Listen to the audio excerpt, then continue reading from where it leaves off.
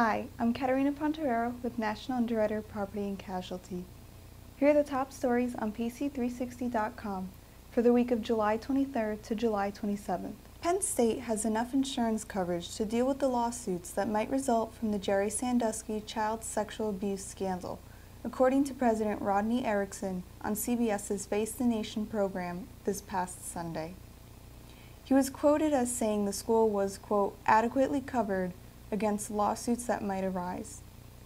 The university is involved in a legal battle with its main liability insurer, Pennsylvania Manufacturers Association Insurance Company, over who should have to pay for any civil suits in the Sandusky scandal.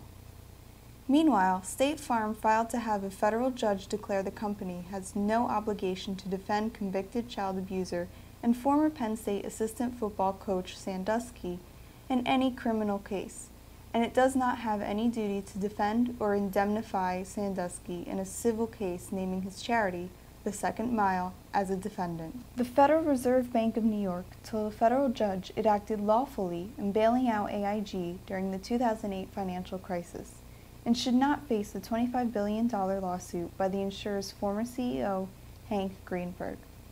Greenberg's case, brought on behalf of his company Star International, accused the New York Fed of wasting more than $60 billion of AIG and taxpayer funds in a, quote, backdoor bailout that let favored trading partners, such as Goldman Sachs, be repaid in full and freed from legal liability. Star, which once held a 12% stake in AIG, also said the bank circumvented the law by allowing the U.S. Treasury to take a nearly 80% stake in the insurer without a vote by existing shareholders who would be diluted. Firefighters in 3 Nebraska counties battled expanding wildfires last week, and an Arkansas town of 1,300 people was evacuated because of an approaching fire. While the Arkansas fire is small, burning about 100 acres as of July 26, a dispatcher for the Yell County Office of Emergency Management said only about 50% of the fire had been contained. Much larger fires were raging in Nebraska, where some 72,400 acres had been consumed in the drought-stricken north-central region of the state by July 25th.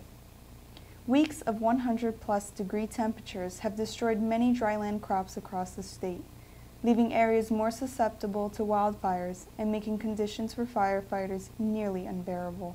According to Evan G. Greenberg, CEO of ACE, the drought is expected to cause as much as $68 million in third-quarter crop insurance losses for the company.